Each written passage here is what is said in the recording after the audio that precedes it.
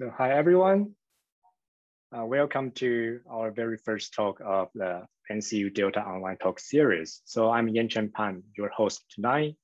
So for those you haven't heard it before, this talk series will be given by, I think all awardees of NCU-Delta Young Astronomer Lectureship Award. So I think this award is established by the National Central University and the Delta Electronics Foundation to recognize young scholars. I think it's under the age of 45. So, who have made outstanding contributions in the field of astronomy.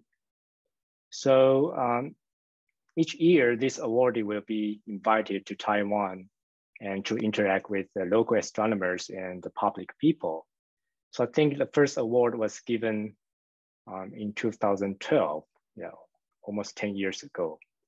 So, so actually the original plan for this year was to hold a big event by inviting all the previous awardees to come back to Taiwan to celebrate. But things has been pretty complicated due to the COVID-19. So we have decided to make everything online, so unfortunately. But the good thing is, so it's more flexible. Maybe we have more people to join this talk, and as long as you have a link.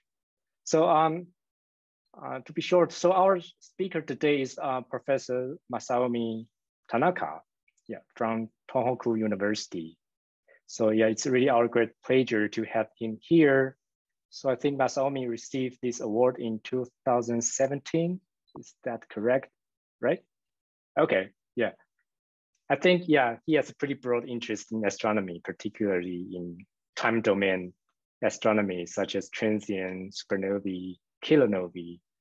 And I think he was also involved in this great discovery of first kilonova in 2017 by using LIGO Virgo detection. So for those who don't know, the kilonova is like an electromagnetic counterpart of a binary neutron star merger. And I think this is quite a great achievement and milestone in modern astronomy. So today, his topic, he's going to talk about the multi-messenger astronomy and the origin of the heavy elements in the universe. Okay, so Masaomi, I'll let you take it away. So I think you can share your screen now. Thank you very much. Please. Okay. Thank you very much, Yan-Chen. And first of all, I'd like to thank the organizer, including Yan-Chen, and also people in NCU, also Delta Electronics Foundation for this opportunity. So I'm really, it's a great pleasure for me to give a talk. And as Yan-Chen introduced, it was even probably better if I could visit you. But thanks to this online environment, I'm also happy to give a talk to many of you. So I'd like to thank the audience for joining today's seminar. So today I'd like to talk about the multi-messenger astronomy, in particular focusing on the advances of our understanding about the origin of a heavy element in the universe. And this talk is very much related to the gravitational wave astronomy as well. And as Yan-Chen introduced, 2017, the first gravitational waves from the neutron star merger have been observed. And I still remember that I visited NCU for this NCU-Delta Award just one day after the press conference of the discovery. So still I cannot forget about this. And I really enjoyed my visit in NCU, and as well as a public talk at the high school. So I hope I have a next opportunity in the near future. So this talk will be roughly divided into these 4 parts. And the first part will be very broad. So I think many of you are familiar with our current understanding about the origin of the element in the universe. But I'd like to start from the very beginning, because that's closely related to today's topic, which is a multi-messenger astronomy and also the origin of heavy elements. And then I will introduce what we learned from the observation of gravitational waves from neutron star mergers. But this was already about 3 years ago or 4 years ago. So I also would like to focus on the what we learned, but what is the remaining issue and what is the future prospect. And I hope you enjoy the last part of this talk. So let's start from the elements, thinking of, about the elements around us. So we are all now breathing. So we are breathing air, absorbing the air, and this air consists of the mainly nitrogen, oxygen, and also argon and neon or small fraction. So unconsciously, we are surrounded by a variety of the chemical elements.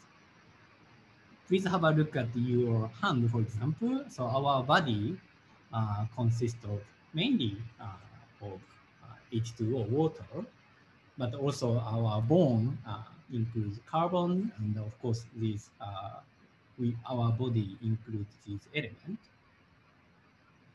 What about the Earth, the surface of the Earth crust?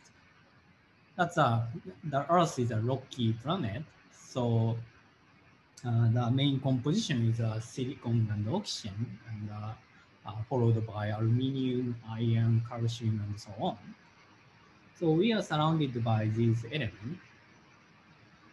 However, the big question is at the beginning of the universe, these elements did not exist because at the time of the Big Bang, the beginning of the universe, the only hydrogen, helium, and small amount of lithium existed in our universe. But as you all know, that we are surrounded by variety of the different elements. So the big question in astronomy and astrophysics is the origin of these elements, where these elements come from, and what kind of astronomical object made these elements. So this is the topic of today's talk. So you know the periodic table, and the hydrogen, helium, and lithium are the first three elements with the least atomic number, smallest atomic number. Then today's topic is the element heavier than the lithium. So where are they from? But actually up to iron, from carbon to iron, we have a really good understanding thanks to the intensive research in the last more than 50 years. And the answer is star. So these elements were made inside of the star. So this is a brief overview of the life of the entire life of the star. For example, take the massive star as an example. Massive star means the mass of the star is probably greater than 10 times of the sun. Then inside of these stars, the many heavy elements are produced, synthesized, and finally such a star explodes as a supernova, which leaves neutron stars or black hole. So what is happening inside of these stars? So this is a nuclear burning. So you know that our sun, inside of our sun, the hydrogen is converted to helium, which produces energy, nuclear energy, and this is the reason why our sun is so luminous. But when the star exhausts the hydrogen, then for the case of the massive star, the helium is converted to carbon and oxygen, and this kind of nuclear reaction continues up to iron. Of course, the stars are gases, so iron is not metal iron, the solid iron, but gas iron. But these heavy elements are produced inside of the star. So speaking about the origin of the element from like a carbon, oxygen, up to iron, the main origin is the inside of the star. But if this happens just inside of the star, then we cannot take iron, for example, because iron exists very inside of the star. But iron is the most stable nucleus, and finally star collapses because iron, there is no more nuclear burning after iron. Then the star cannot support their own gravity. Then star starts to collapse into the center of the star, which causes collapse. And this collapses, the central part of the star collapses, and finally this makes a very strange star, extremely high density, which is called neutron star. Or maybe some cases it becomes a black hole. Maybe many of you are familiar with. Then when neutron star is formed inside of the star, massive star, then the outer part of the star bounces at the surface of the neutron star, and finally the outer part of the star explodes, or it expands into the interstellar space. This is called supernova explosion. Although the exact mechanism is still unclear, we observe this phenomena in the observational astronomy. So we know the some star explode. Then when stars explode, then element produced inside of the star are ejected into the interstellar space. And in the long history of the universe, this kind of stellar evolution and the explosion of the star supernova, and also again, another generation of the star is formed by the gas ejected from the supernova. And again, this process happens in the next generation star, and also next generation star explode as a supernova. So this kind of cycle happens so many times. And finally, our universe has lots of heavy elements. So this is the actual image of the supernova explosion in our galaxy. So this is the famous Crab Nebula. So speaking about the origin of the element around Earth, so thanks to the nuclear burning inside of the star, and also the supernova explosion, and finally the element comes to the sun and also the earth, and also this goes to the element around us, like the air and our body and the earth. So far I was talking about the origin of the element up to iron, and this understanding is quite matured, I would say. Of course, there are several kinds of supernova explosion and different masses of the star, but roughly speaking, the element up to iron is thought to be produced by stars and supernova explosion. But as you can see in the periodic table, there are so many other elements heavier than iron. And today's main topic is these heavier elements, including, for example, the famous element is gold or platinum. So the origin of these heavy elements are still not understood. So, which means no one knows the exact answer. So last few decades, astronomers and astrophysicists have been studying the origin of these elements, like including gold and platinum. And this is very much related to the multi-messenger astronomy. So today I'd like to introduce the recent understanding of these, the origin of these elements. Then I will introduce the why multi-messenger astronomy is related to the origin of a heavy element. That sounds completely different topic, but actually these two topics are closely related to each other. So as I said, the origin of the heavy element, heavier than iron, are not well understood, which means we do not know where they were made, where they are from. However, we have a good understanding how to produce such element, or what is a necessary condition. And the key to understand that is a neutron capture, neutron.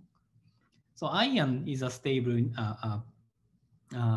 element, and it's very difficult to put more proton.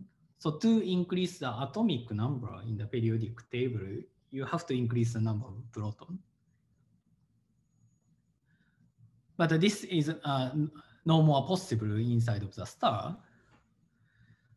So this is a difficulty why the heavier elements are not produced inside of the star. So instead of putting proton, adding proton, we can add neutron because neutron does not have a charge. So there's no repulsive force. So anyway, we can add neutron. But as you know, even if you add neutron, ion is still ion.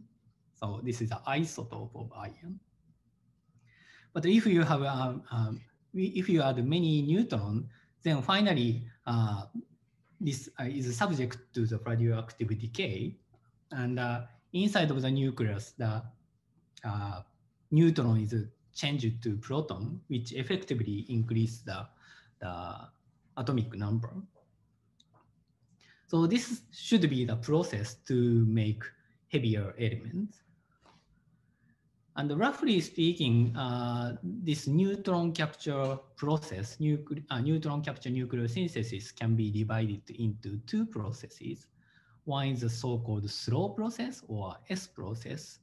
S process, slow means the time scale of the neutron capture is slower than the radioactive decay. So if one neutron is added, then radioactive decay happens, and one neutron, radioactive decay, and so on. The other process is called a rapid process or R process.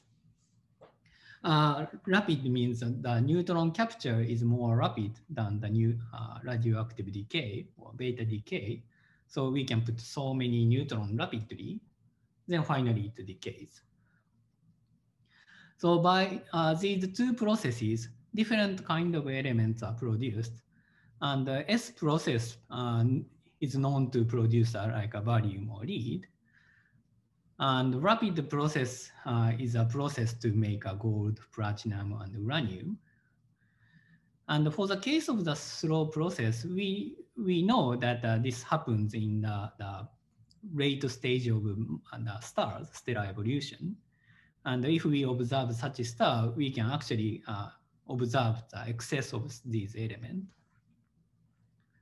So about half of the heavy element beyond iron is made by S process. So roughly speaking, about half of the origin of about half of the heavy element are relatively well understood. However, we still do not know where this R process, rapid neutron capture process, happened in the universe. This is the reason why I first introduced the gold and the platinum, because we still do not know the origin of these elements.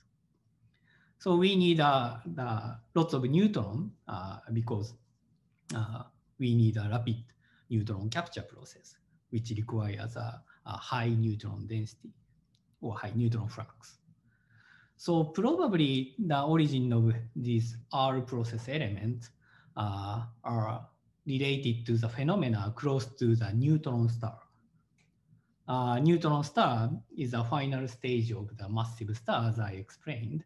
So, which is left behind the supernova explosion. So neutron star, by the name of, you can guess that the neutron, there are lots of neutrons. So if we can use the neutron from the neutron star, probably this is a good site of the rapid neutron capture process. So by this reason, historically, the two scenarios have been considered to be the good site of the R process nucleosynthesis. One is a supernova explosion, and the second is a merger of two neutron stars. And I already introduced a supernova. And the goodness of the supernova is we know how often this happens.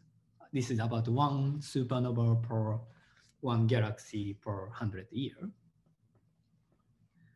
But probably it is difficult to have enough neutron in the case of the supernova. I will explain this in 1 minute. For the case of the neutron star mergers, this is a robust site for the R process nuclear synthesis. Also, I will explain this soon. However, we did not know that how often this kind of event happens in the universe and how much of the material is ejected from this kind of phenomena. So there are pros and cons in either scenario. So, and I would say this is still a mystery. I do not have the clear answer yet, but in the last decade or so, there have been lots of study focusing on the origin of the R process element in the supernova scenario or neutron star merger scenario. One of the difficulty in supernova is the presence of neutrino.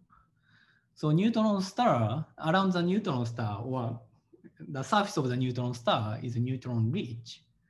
However, as I said, the supernova is an explosion of the star, and to have the strong explosion, the outer part of the star should absorb neutrino because neutrino carries the majority of the energy in this system. Then even if you have lots of neutron, you also have to absorb neutrino, which means neutrino is absorbed by neutron, which produces a proton. So to have a strong explosion or successful explosion of the star, we want to have a more efficient neutrino absorption. However, to have the R process, we want to keep neutron as it is. So probably this is not reconciled, and by this reason, at least it is thought to be difficult to produce R process element in the normal means a neutrino-driven supernova explosion. But this does not mean the supernova is already excluded because some of the supernova may explode not driven by neutrino, but maybe strong magnetic field and so on. So this is still theoretical studies, and we do not have a clear answer. But at least a recent theoretical study for normal neutrino-driven supernova suggests that it seems difficult to produce a strong R process in supernova because of the neutrino absorption. Compared with the situation of supernova, the situation of neutron star merger is somewhat simpler. So this is a numerical simulation of the neutron star merger. So this shows the density contour of the neutron star mergers.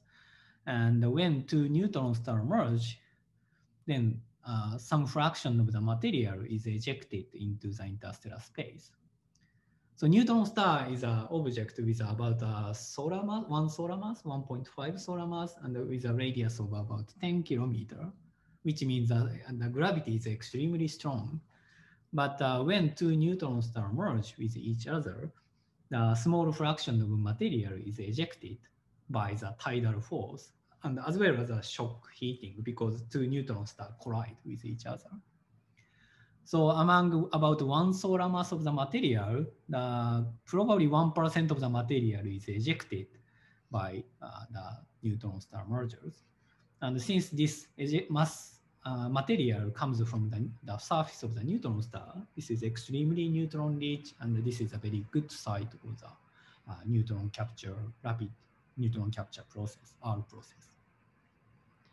So this is a mass ejection from neutron star mergers.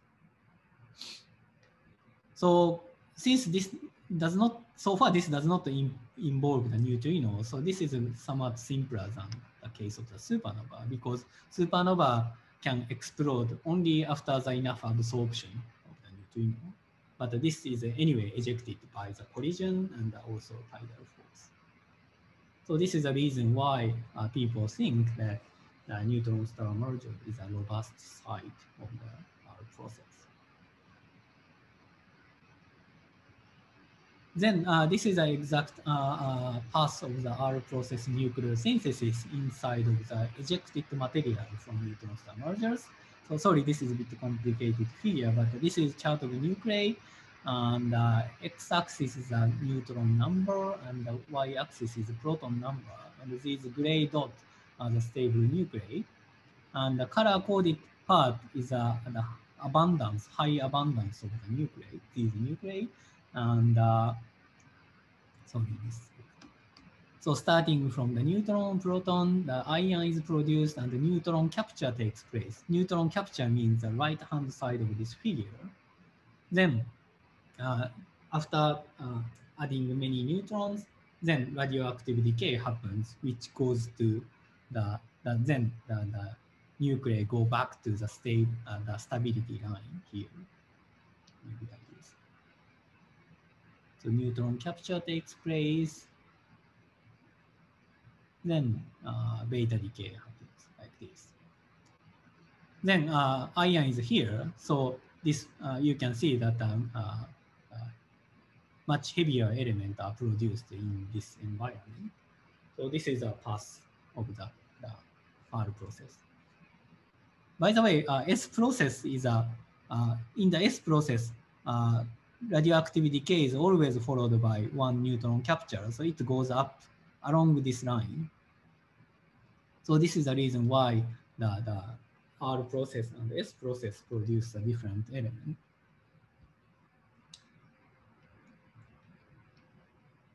And the red line shows the magic number of nuclei, and the neutron capture tend to be stopped around here. So you can see some high abundance here. So R processes tend to be stopped around here, and the radioactive decay goes here. But S process tend to be stopped around here. So this is the reason why S process and R process produce a different kind of element. Okay, so when two neutron stars merge, then some material is ejected, and the neutron capture takes place, and the radioactive decay also takes place. Then this is a kind of hot expanding gas heated by radioactivity. So please assume this is ejected material from neutron star merger. This is about 1% of the solar mass. Then radioactive decay takes place inside of this material. The typical size of this sphere is about 10 to 15 centimeter. The typical velocity is about 0.1 c, which is close to the escape velocity of the neutron star. And if you expand this system for 1 week or so, then it will be 10 to 15 centimeter, which is about the size of the solar system. Then radioactive decay produces gamma ray and beta particle, and also alpha decay happens. Helium nuclei also produced. But these high energy particles cannot easily escape, because although this is a relatively big sphere of the gas, we still have about 0.01 solar mass, 1% of the solar mass. So these are the absorbed or stopped by the material. And finally, this gas is heated up, and then typical temperature of the gas is about 5,000 Kelvin or 10,000 Kelvin, which produced the optical and infrared photon as a thermal process. Then again, optical and infrared photon cannot easily escape at the beginning, but it gradually diffuses out. And the interesting thing is that this sphere is a very special or very peculiar sphere in the universe, because basically most of the gas consists of the heavy element, heavier than iron. So there's no such system in the universe except for the neutron star merger. So this is actually a very interesting thing as a physics. So photon mainly interact with matter by bound-bound transition of heavy elements. So this system is actually a bit difficult to study, because there's no analogs of this system. So, for example, our sun is mainly composed of hydrogen and helium and very small amount of heavier element. And even for the case of the supernova, still almost entire part is hydrogen or helium, or in the most extreme case is iron. But this gas include only element heavier than iron. So this is actually interesting thing of this phenomena. So we can calculate what kind of, by the way, and this is called kilonova, as Yan Chen introduced at the beginning. So this, the diffusing out photon is called the kilonova that we can actually observe by the telescopes. So we can calculate what kind of emission is expected from this kind of system. And this is a absolute magnitude, like a brightness, brighter in the y-axis, brighter in this side, fainter in this side, and the x-axis is a time after the mergers. So neutron star merger is a phenomena within 1 second, because this is very small scale, and dynamical time scale is about 10 milliseconds or so. But this photon diffusion takes about 10 days. So this is from observational point of view, this phenomena has a time scale of about 10 days. And the different lines shows a different wavelengths, and the bluish color shows the optical light curve, and the reddish color is the infrared. So roughly speaking, this phenomena is bright in the infrared and very faint, and the evolution is very rapid in optical. Now, this is also very strange. For example, case of the supernova is brightest in the optical wavelengths, and the infrared is fainter. But this phenomenon, kilonova, is brighter in the infrared, expected to be brighter in the infrared. And this is actually related to the chemical composition. So as I said, the ejected material from the neutron star merger has a very peculiar chemical composition. So the ejected material include only heavier element, heavier than iron. Then actually this periodic table is useful because the periodic table is organized according to the location of the electron shell, which you should have learned in the quantum physics. So for the case of the iron, the outermost electron is located in the D shell, and this shows the energy level of singly ionized iron from 0 to 5 electron volt. And 1 electron volt is about the energy range of optical photon. So optical photon feel the bound-bound transition of these excited levels. So element and the ions are excited by photon, absorbing the ions absorb photon and excited to the excited levels. But the iron is a subdominant element in the case of the neutron star mergers, and in the case of the neutron star mergers, the more heavy element are heavier element exist. And in particular, these elements called lantanoid, which has an open F shell, has a very complicated excited levels. So this is the same diagram for the singly ionized neodymium. And this is 0 to 5 electron volt. And you can see so many excited levels. And so energy levels are densely packed, which means that delta E is smaller for the case of the lantanoid. Delta E is smaller, which means this is sensitive to the longer wavelength photon, which means the lantanoid are more efficient absorber for infrared photon. So thanks to the presence of this element, kilonova, the property of kilonova is very different from supernova, which is an infrared bright. Kilonova is an infrared bright object.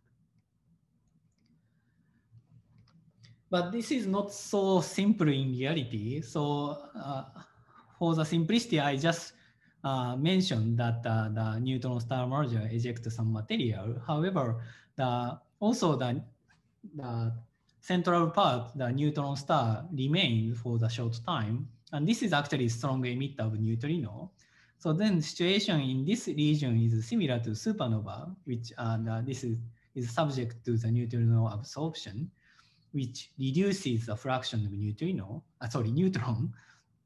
And then the R process is not so efficient. So probably this environment is not so lanthanoid rich, or I would say lanthanoid poor. Then this ejected material is relatively similar to supernova, which should be bright in the optical wavelengths. So we have this kind of theoretical expectation. So color of kilonova is an important probe for the abundance of a heavy element, and which is determined by the physics of the neutron star mergers. And this link is available thanks to the atomic property. And last several years, several groups have been working hard to construct the atomic opacity of these heavy elements. So this was a theoretical expectation before the observation of the neutron star mergers. So this is about half of my talk, so I will give a short summary. Why this is the multi-messenger astronomy is related to the origin of heavy element. So neutron star merger is a strong emitter, strong source of the gravitation wave. And when two neutron stars merge, then some material is ejected, then heavy elements are synthesized. Sorry, this is a solid, but in reality, this is a gas. And radioactive decays produce the powers electromagnetic transient, which is called kilonova. So by combining the gravitation wave observation and electromagnetic wave observation, we can study whether neutron star mergers are producing the heavy elements or not. So this is a link between the multi-messenger astronomy and the origin of the heavy element. So if you have any short question, I'm happy to answer it. I cannot see the chart. No question. I think, yeah, so far we don't have, but yeah, we have one question from, yeah, person. Let me see. Can you see the chat? Or if not, I can read it for you. I can see, but I do not see any message. Is it correct? Oh, yeah, it's a direct message to me. Okay. Oh, I see. Then please read it. So other than so-called normal supernovae, which are neutrino-driven, is there an abnormal supernova in which neutrino is not the driving force of explosion? Thank you. That's the question. Yeah, that's extremely good question. We are not entirely sure the explosion mechanism of the supernova. So, but people call that the neutrino-driven explosion is a normal. Then the question is, what is abnormal? The one possible abnormal scenario is the explosion by the strong magnetic field. So if the star has a magnetic field and rapidly rotating, then magnetic field is amplified. Then magnetic pressure gets higher, then star can explode. So if such scenario happens, then star can explode even before neutrino absorption becomes effective. In such a case, such a supernova can provide a good site of the R process. So this is called a magneto-driven explosion, or MHD scenario. So this is one of the, one of the most exciting abnormal scenario. Okay, great, good question. So any other questions before we move to the second half of your talk?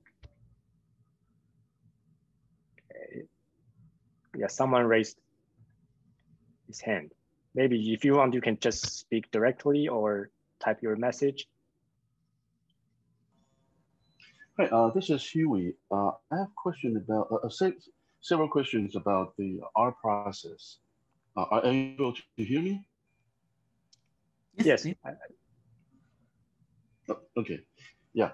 How much do we know about the R process, or is it purely I'll speak the questions first, then you can answer afterwards.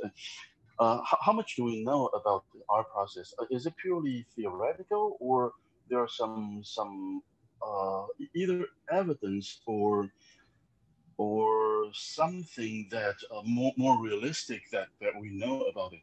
And also, if we don't know much about it, how do we know, or how do we define its rapid rather than slower than the regular process that we understand?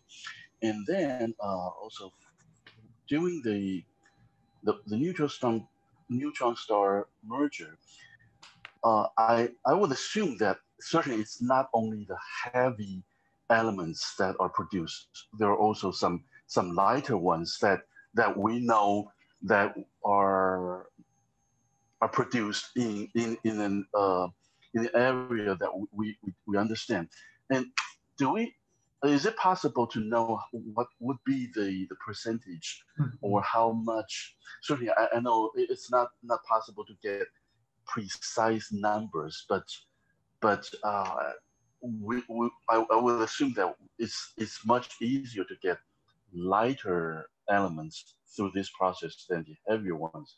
But is it possible to find a theory or something about proportional values of different elements during this process? Yeah, thank you. That's all my questions. Maybe I will answer from the last question. So in terms of the observation of kilonova or neutron star merger, so far it is still difficult to identify one element one by one. For example, I have 1% of the gold, I have a 0.5% of platinum. That's still not possible. So that is the current situation. And back to the first question, that's really good question. So if it is a purely theoretical, or is there any proper independent clue or not? So this, I'm now showing the cosmic abundance or solar abundances as a function of atomic number. So this is how much fraction of the element exists at the surface of the sun or solar system. So actually, the concept of the R process and the S process have been developed in closely related to this figure. So as I showed in the movie, so R process goes to this way. So it is very far from the stable nuclei. But S process means one radioactive decay is always followed by one neutron capture is followed by one radioactive decay. So it goes up along this line. And we have a magic number of nuclei, which means these elements tend to be produced a lot, and also this. So this element is expected to be abundant if S process happens. Same is true here. And these elements is expected to be abundant if R process happens in the universe. So far I was just talking from theoretical point of view, but actually we have a good imprint in the solar system, solar abundance. So you can see that the volume in our solar system is actually abundant as compared with the surrounding element, which is actually hint that S process is actually happening in the universe. And the same is true for R process. So we have some excess in here and here, which is the sign of the R process. So actually, I explained it from the theoretical point of view, but there is some experimental or observational indication. Does it answer your question? Yes, yes. And sorry, I forgot the second question. So if it is purely theoretical, then can we get some information or not? Yeah, so I partly answered this, yes. And another interesting thing is this is about the sun, but we can also observe the other stars. So sorry, this is a bit complicated to figure, but we can also measure the chemical abundance of the other stars inside of our galaxy. And interestingly, different star shows kind of similar abundance pattern. And the blue line here is a solar system abundance. So some stars do not have much metal, and some star has a lot of metal, but the relative fraction is somewhat similar. So which means, again, means our process is somewhat universal. So this kind of process is actually happening in the universe. So then this is an independent observational indication that our process is actually happening in the universe. Then question is, of course, where it is, and this is still not well understood.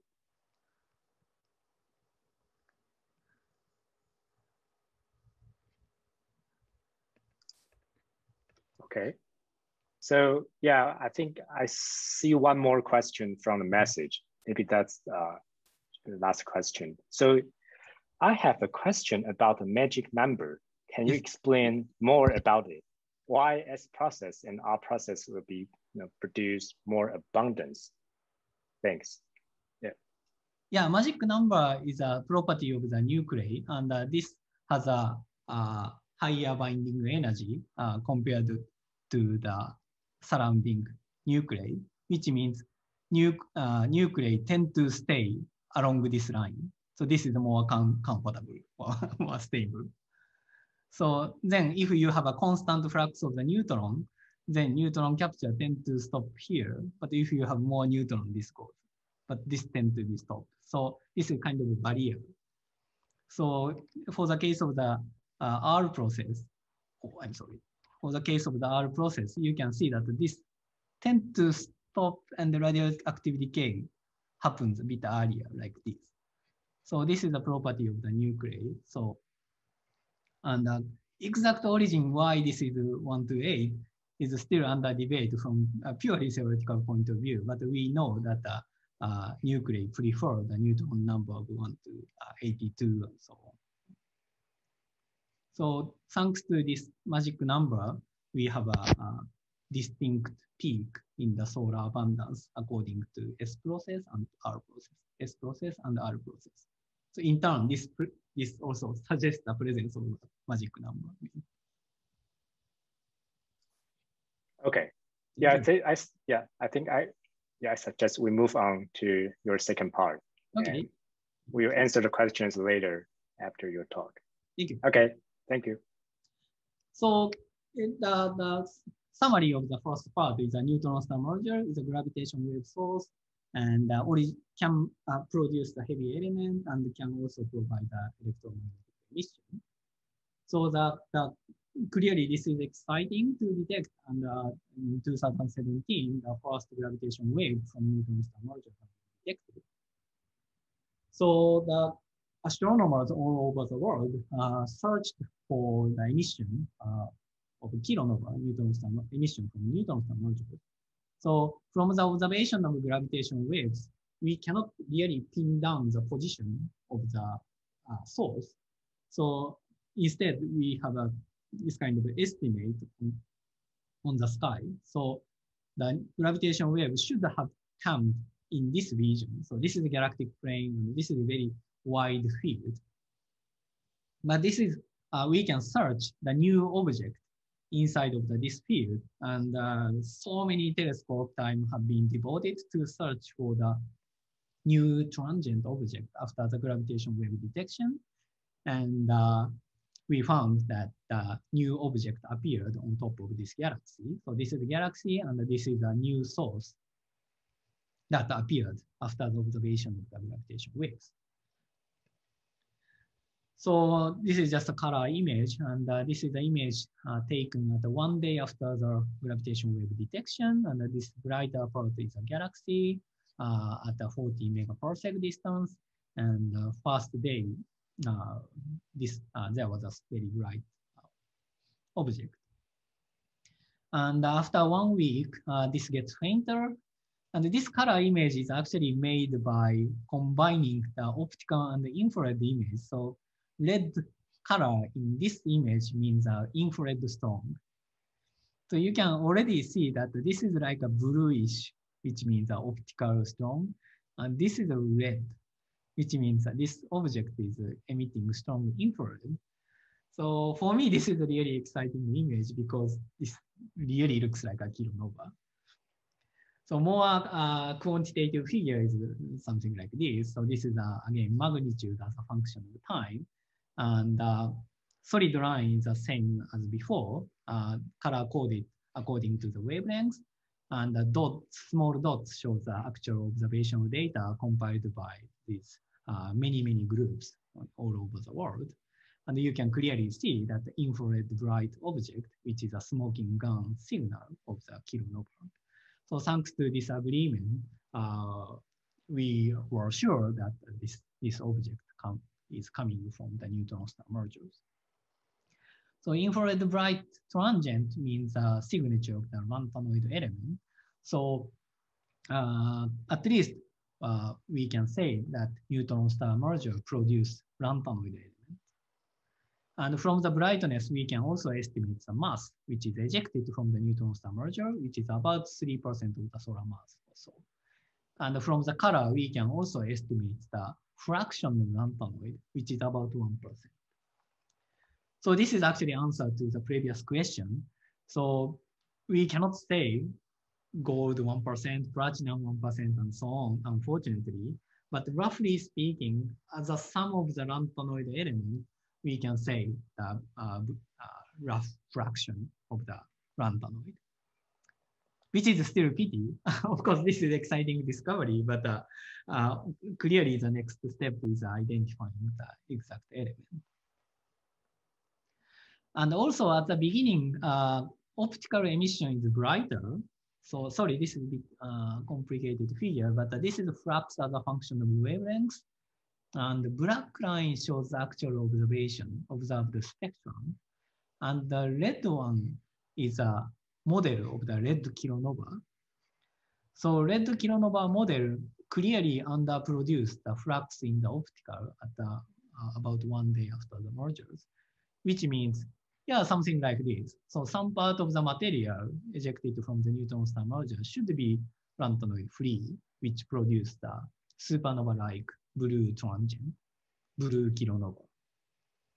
So neutron star merger also produced the lighter R process element, lighter than lantanoid. But again, it's very difficult to say how much fraction, which elements are produced. So this is clearly the next step. But overall, thanks to this multi-messenger observation, gravitational wave and electromagnetic wave observation, we found that neutron star mergers are actually producing the heavy element. So this is the first observational evidence that about the site, exact site of the R process, nucleosynthesis. The question is, if this is enough to explain the total amount of the R process element in our galaxy, so we know the rough fraction, how much fraction of the heavy elements are included in our solar system, which is about 10 to minus 7 in the mass fraction. Then this figure is a bit complicated, but x-axis is the event rate of the phenomena in the unit of the per year per galaxy. So supernova rate is 1 event per galaxy per 100 year, which means 10 to minus 2 per year. So this is supernova rate. And the y-axis means required ejector mass to explain the total amount of our process in our galaxy. Please have a look at the black line. So if the object is located on top of the black line, then it can explain the total amount of the R process element. So if for the case of the supernova, if one supernova produces 10 to minus 4 solar mass of R process element, then it can explain the total amount of the R process element. If the event rate is low, then one event should produce more. So this is the reason why this is an anti-correlation. Then from the observation of gravitational waves, we can roughly estimate the event rate of the neutron star mergers, which is about 10 to minus 5 events per year per galaxy around this range. But this is still very uncertain because we have only a few events so far, or one event at the time of 2017. So x-axis is from the gravitational wave observation, and the y-axis can be estimated. The ejecta mass can be estimated from the optical or infrared electromagnetic observation. And for the case of the GW17 the ejected mass is estimated about 10 to 0.05 or so in total. So this is about this range. So far, neutron star merger is consistent with the total amount of the R-process element in our galaxy. However, as you can see, the event rate is super uncertain, and we have only 1 kilonova so far. So probably some of the kilonova do not produce a lot of R-process elements. Some may produce a bit more. So we should understand how often neutron star merger happens and how much of the material is ejected by the neutron star merger. So this is still beginning, but at least so far it is roughly consistent with the origin of the heavy element. So what we have learned from this multi-messenger observation, so red component of the kilonova was observed, which means production of lanthanoid element. But at the same time, blue component has been observed, which means production of lighter heavy element, lighter than lanthanum. And the ejected mass times event rate is called the production rate. It's so far consistent with the total amount, but as you can see, that there is a large uncertainty so far. So more important thing is open issue. So as you have already asked and I already mentioned, so we still do not know the conclusive evidence about each individual element, so which elements are produced. So no evidence of the gold or platinum. And also I show the solar abundances, and it's not clear that the neutron star merger produce a similar abundance patterns with the solar abundances, because what we can say is only this kind of rough information. And the last question is the neutron star merger are really producing enough amount of element. To understand that, we have to measure the event rate accurately, and we have to understand the variety or diversity of the ejected mass. So this is clearly the open issue.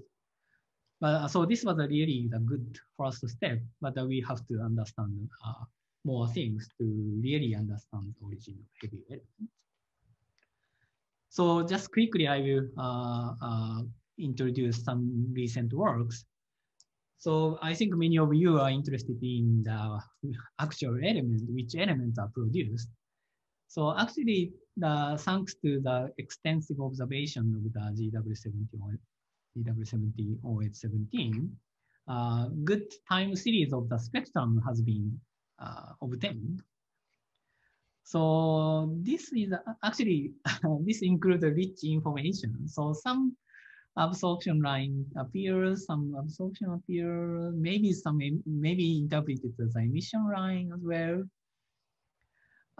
But unfortunately, it's very difficult to decode this, read this spectrum, because again, this gas is extremely peculiar. So it includes only heavy elements. And also, the neutron star mergers are expanding with extremely high speed, like 10% of the speed of light. So Doppler shift is very significant. So that also makes the identification of the element difficult. But so far, only this trough, this absorption feature is identified to be strontium line. So at least two independent calculation shows a consistent result. One is by Watson et al. And second is Domoto et al. From our group. So probably this is strontium. So strontium is a relatively light element. So this is not really heavy process element. So the question is whether we can identify other features in this spectrum. And unfortunately, it's not possible yet so far, partly because the atomic data are not complete. So we suffer from lack of atomic data, in particular in the infrared wavelength range. Because stellar spectroscopy has a really good history in the optical wavelengths, but the infrared wavelengths is difficult in terms of the astronomical observation and also lab experiment. So recently, Nanae Domoto from Tohoku University did a detailed spectral calculation, and she found that this feature can be produced by strontium line. But at the same time, it's interesting that she also found that calcium line can also appear because strontium and calcium has a very similar atomic structure. And sorry, now I remember the second question. So some of the lighter element may be produced or not. And the answer is yes. So strontium is relatively light and calcium is even lighter element. And in particular, the lantanoid poor region, which is affected by neutrino absorption, neutron star merger also produce relatively light R process element, and which can be tested by the future observation of kilonova. But we clearly need more events because we have only one object. So this reminds us about the beginning of the stellar spectroscopy. So we need at least several of objects. And first we classify the spectral feature, and gradually we start to identify the chemical element. So I think the future is bright, and we can observe many more neutron star mergers and start to understand the spectral variety. And also we shouldn't forget about the construction of good atomic data, and hopefully we can identify these features in the spectrum. So this is not yet done, but I think we should work on that direction. And about the event rate, so far we have only one event in 2017 and another event in 2019 on neutron star mergers, and now we are here. So still the sensitivity of gravitation wave detectors are improving, and the upcoming observing run, we expect to detect more neutron star merger events. Then the estimate of the event rate will be more accurate, and at the same time, we can also understand the variety of the kilonova emission or heavy element production. So as I said, there is actually one event in 2019, but unfortunately this second neutron star merger event, the sky position was not accurately determined, which is shown in this map. So this is, from observational point of view, this is really nightmare. And of course, many telescopes have searched the kilonova in this region, but no convincing counterpart was identified. It was a bit far. The first event was 40 megaparsec, and the second event is about 150 megaparsec. But this situation will be surely improved in near future, because so far, 2 LIGO detector and 1 Bravo detector is operating, and Kagura in Japan is joining the gravitational wave observation. And eventually LIGO India will also start. Then the sky localization of the gravitational wave event will become more accurate. So this is just a demonstration. So this is the first gravitational wave event in 2015. So at that time, sky localization is about 600 square degrees. But if we have all the detector for this case, LIGO, Bergen, and Kagler, then localization can be as accurate as this black circle. So this is about 1 degree. So if you have a relatively wide field telescope, like a Subaru in Hawaii, or many of 1 meter class telescope has this kind of 1 degree, 2 degree field of view, then the follow-up observation is relatively straightforward. So position of the gravitational wave is pinned down within a few degrees, and if you point your telescope, then you can immediately find the kilonova. So I think I'm very much looking forward to this kind of error, and hopefully we can detect more neutron star mergers and more kilonova, and this will clearly lead the advance our understanding about the origin of the heavy element. So I think I'm running out of the time, so I stop here and thank you for your attention. Okay, thank you very much, Masaomi. Yeah, fantastic talk. Yeah. Okay, so I think we're now open for questions. You can either type your message, send a direct message to me, or raise your hand, speak up. Any questions for Masaomi?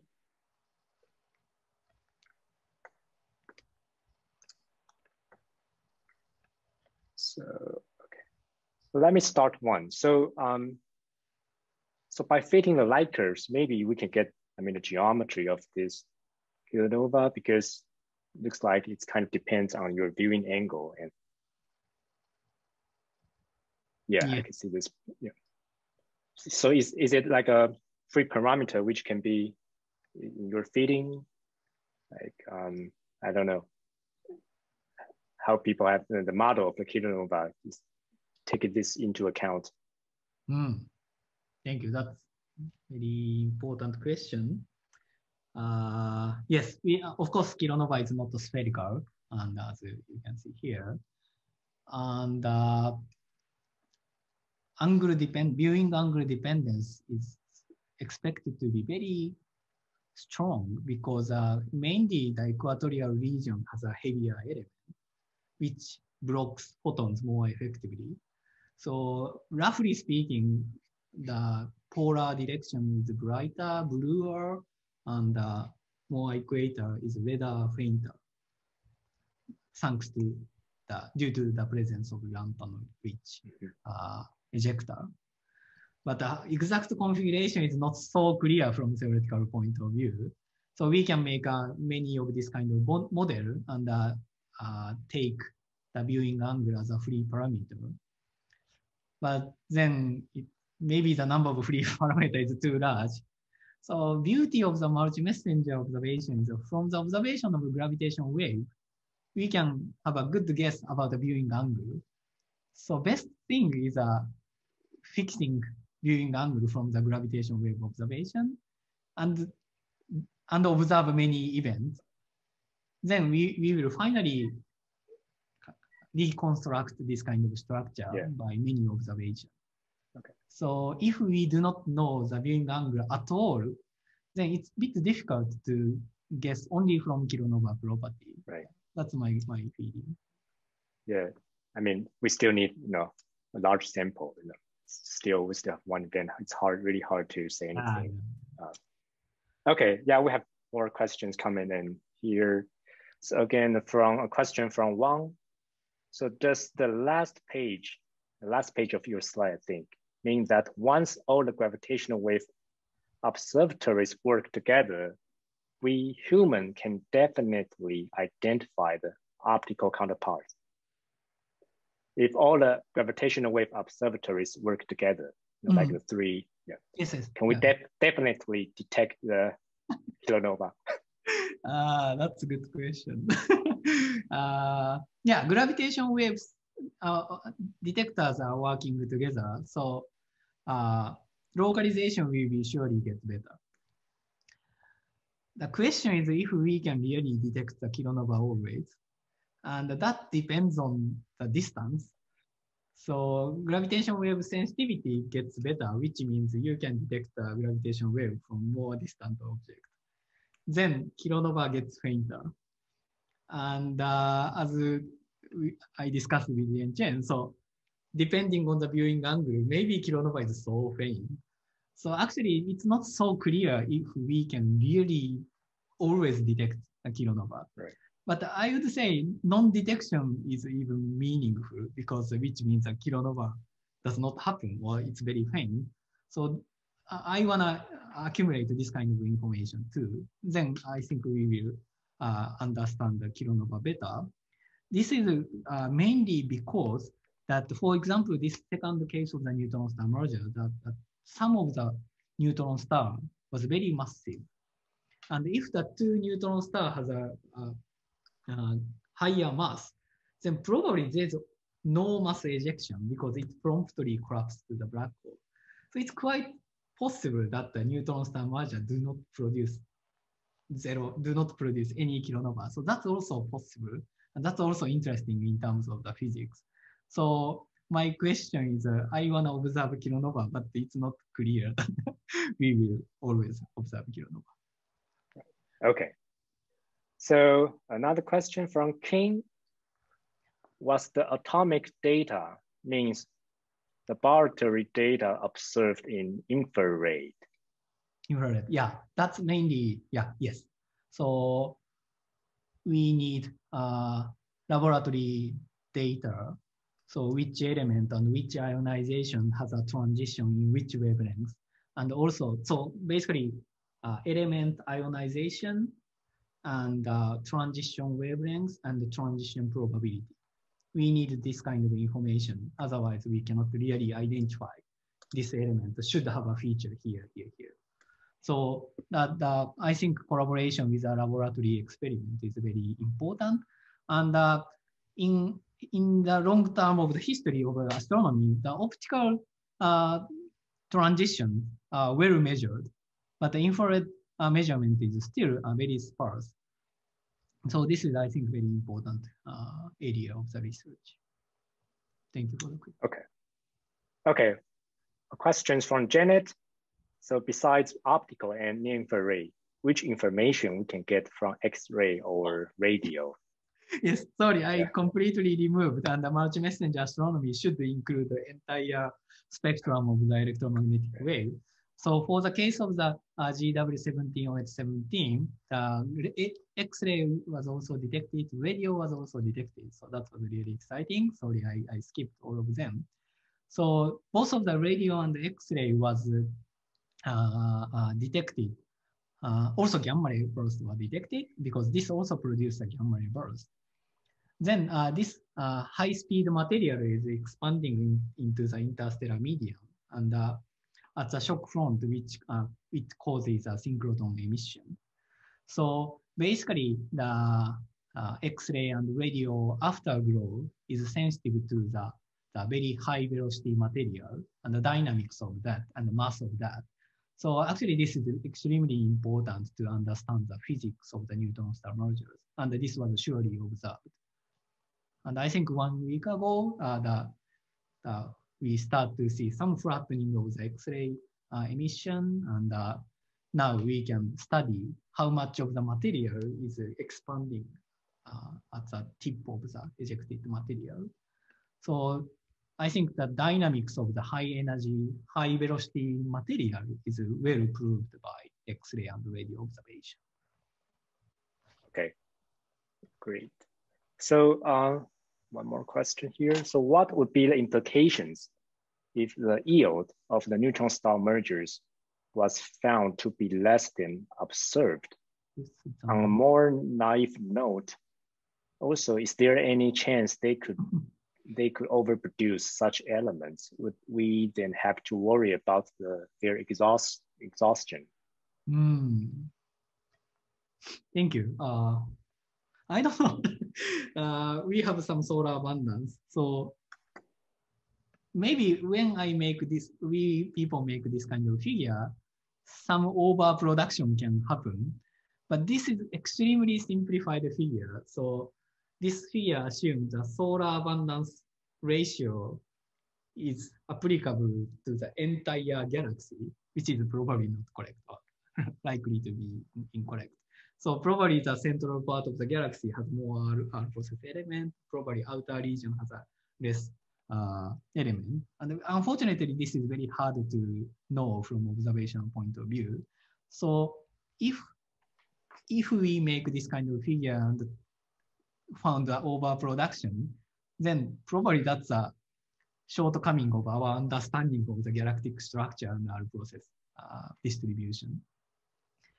If it is underproduced, then probably neutron star merger is not the source of the R process element, and we have to think about the different sources. So that's we have to test in near future. Okay. So yeah, another question is, why does the optical light curve faded like faster than infrared? Oh, that's very expert question. So maybe I have a figure. Yes. So I'm sorry for this complicated figure, but this is not the spectrum, but this is a absorption efficiency, opacity as a function of wavelength. And for different elements, red one is a lantanoid, and black one is iron. So as I said, lantanoid element has a high absorption efficiency at the infrared wavelength because there are lots of excited levels. But at the same time, such an element has a very even higher absorption efficiency in the optical. So actually optical emission is really effectively blocked. So this is a reason why optical emission is also fainter. And also as time goes by, the temperature of the system gets lower. So also that makes the photon distribution toward longer wavelengths. So these two effects are the reason why optical emission fades faster. So that's really good question. Good question. Okay, good. Any other questions for Masaomi? You can also unmute yourself to speak to Masaomi if you want, or send me a message. So I guess I think the JWST would be nice. I mean, for infrared spectrograph. Yes. For this kind of kilonova, if you want to understand more about elements, or But honestly speaking, under the current situation, even if we have such a beautiful spectrum, we cannot decode the spectrum. So yeah, I think that we need more spectrum, but we need more theoretical understanding. I think we need to. That's too pity that we have some feature here. So it's waiting for identification. Okay. So I remember someone. Was there anyone trying to predict how many gold produced first kilonova event? Yes. Do you remember any thing about this? Yeah. So a group of people constructed the atomic data of gold, and they try to fit, but it does not match with any prominent absorption. So that puts I think upper limit of the abundance of the gold, which is extremely, how to say, not so tight. So simply because so just upper limits. Yeah, upper limit. Yes. And I think in the future, as you said, the JWST can also detect a later spectrum. And as in supernova, finally the spectrum becomes emission line spectrum. Then we do not suffer from the Doppler shift. Doppler broadening is still there, but we can detect in the rest wavelengths. So probably some of them are already emission line because kilonova has a less material, so it gets optically thin at the early time scale. So what we are waiting for with JWST is also emission line spectrum at the late time. That's also exciting. Okay. Good. Okay, so we have one new question here from again from Wang. So would it be possible a kilonoma study will unveil the information of island of stability? Do you know what's this? Information of island of stability. Island of stability. Yes, yes. Right. Yes, yes. I think we have more expert in the audience, but yeah, the island of so. stability is yeah.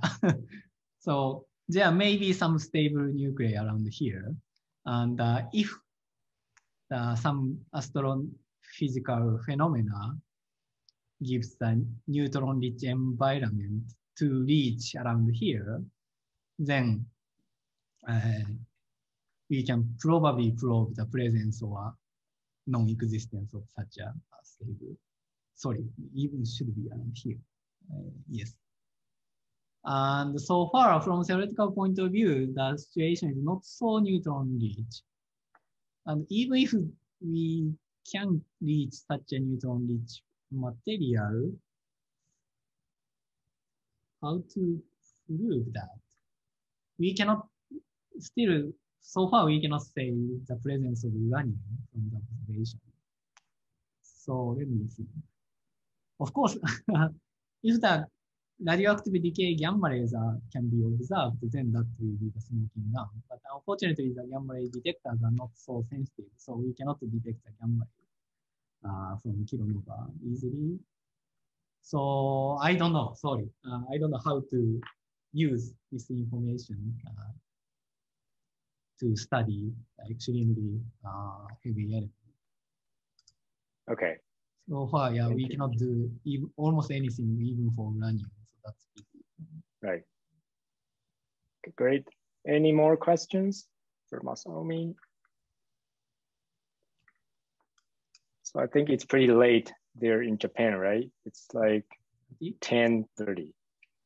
That's fine. Yeah, really thanks for staying with us, until it's really late there. So yeah, I think if there are no more questions, and we have to thank Masaomi for this fantastic talk, and thanks for everyone to for joining. I think it's pretty successful event. A lot of interesting questions. That means people they are interested in your talk.